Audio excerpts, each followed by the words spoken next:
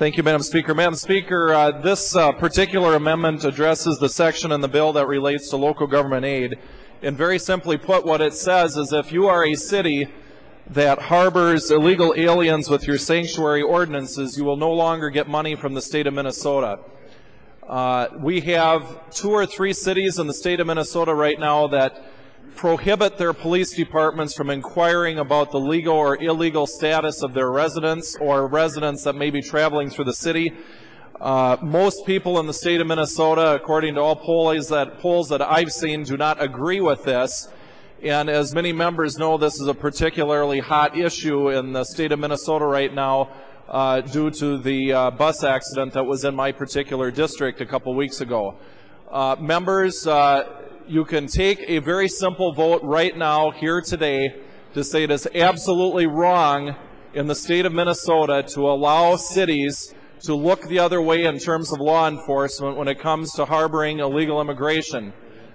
We have voted on this before in this body. It has passed overwhelmingly on a bipartisan vote of both Democrats and Republicans saying it is absolutely wrong to have these types of ordinances in place. And for those of you who say the state shouldn't be telling the locals what to do, I would tell you that he who pays the piper calls the tune. These folks are getting millions upon millions upon millions of dollars from the state of Minnesota, and I would suggest to you that the taxpayers who pay into the state treasury have no interest in paying for the city bureaucrats to not do their job in inquiring on these statuses. And I've got the information. I can email it to members on the ordinances that St. Paul and Minneapolis have on this. But members, this is an easy, logical, common sense vote that the average person in the state of Minnesota agrees with, and I would ask for your support.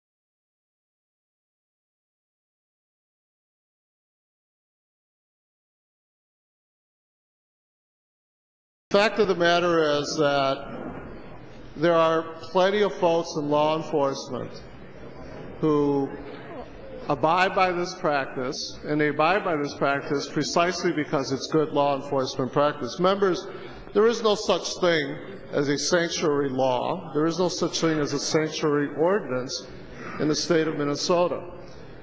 In my city, if an individual is involved or a suspect in a crime, it is absolutely the responsibility and the duty of our law enforcement officers to pursue that individual and to inquire every aspect of that individual's identity. And in fact, my police department often works with federal agents to do that, and of course sometimes does that in terms of uncovering people's undocumented status.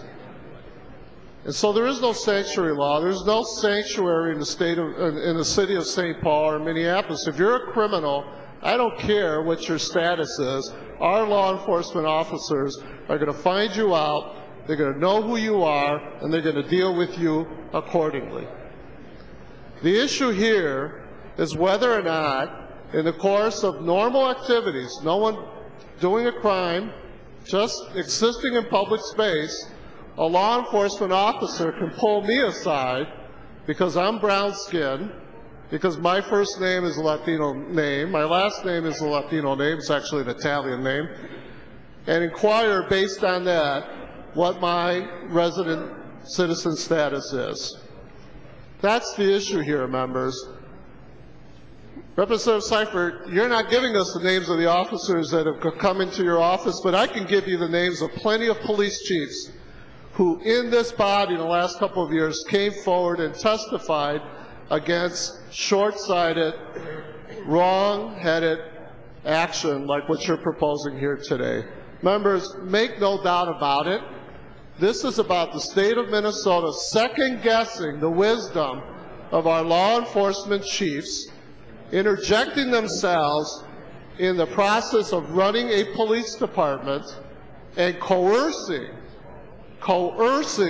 your local governments in that second guessing of our law enforcement officers by holding over them state aid. Do you really want to go down that road, members? Do you want Representative Seifert next year to stand up with another thing that he doesn't like about your local community and coerce you in that manner? We don't do this in state statute, members. There's only two things that we currently require under the LGA, and it's reasonable. And that is that our local units of government don't violate levy limits, and that they file the proper filings with the state auditors. That's the only things they have to do in order to be eligible for local government assistance in terms of things that we would frown upon. Do we really want to open the door here, members, so that Representative Seifert or anyone else in this body can second-guess the wisdom of your local elected officials, of your law enforcement officers? They were here. They testified repeatedly. Let us run our police departments the way we need to run them. We understand our constituents. We understand our communities. We know what we need to do to be able to properly police these communities, to create the kind of environment where we can have information and a relationship with everyone who's in that community. So if someone does something wrong and bad, we get that person. That's what St. Paul holds to. That's what Minneapolis and some other districts hold to. If you're a bad guy, we're coming after you. And we don't care what your status is. But we are not going to pull you over because you're brown, because you're dark, because you're from another nation, and start asking what your status is. That is not Minnesota values. Those are not good law enforcement processes and procedures. They're the kind of procedures that eventually make our communities, in fact, less safe. So, members, this should be an easy vote on behalf of your local jurisdictions. Say no to the coercion of the state, second-guessing what our law enforcement officials deem to be the best practices for their community. Vote no on the Seifert Amendment. Madam Speaker, members, you just heard it. You just heard hypocrisy right there. You argue local control for the LGA, and then you have an amendment that gets rid of local control.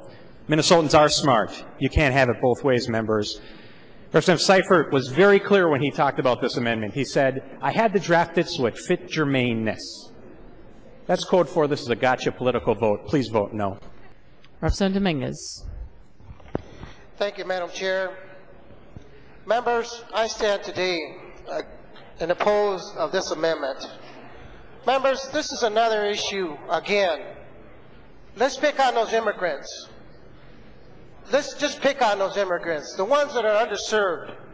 Let's attack those folks. They don't have a voice. Let's see what we can do with those folks. Because Minority Leader, that's all you've been doing is picking on immigrants since you've been speaking about passing legislation. Why not do the work that you came out here to do? Not to pick on immigrants, but pass good legislation that's going to help the state of Minnesota. I'm very much opposed to this legislation. Our police officers, both Minneapolis and St. Paul, are doing a tremendous job. They've been working hard. They've been keeping law. And now you're going to put another amendment on them to even do more? I very much oppose this amendment, Madam Chair. Vote no.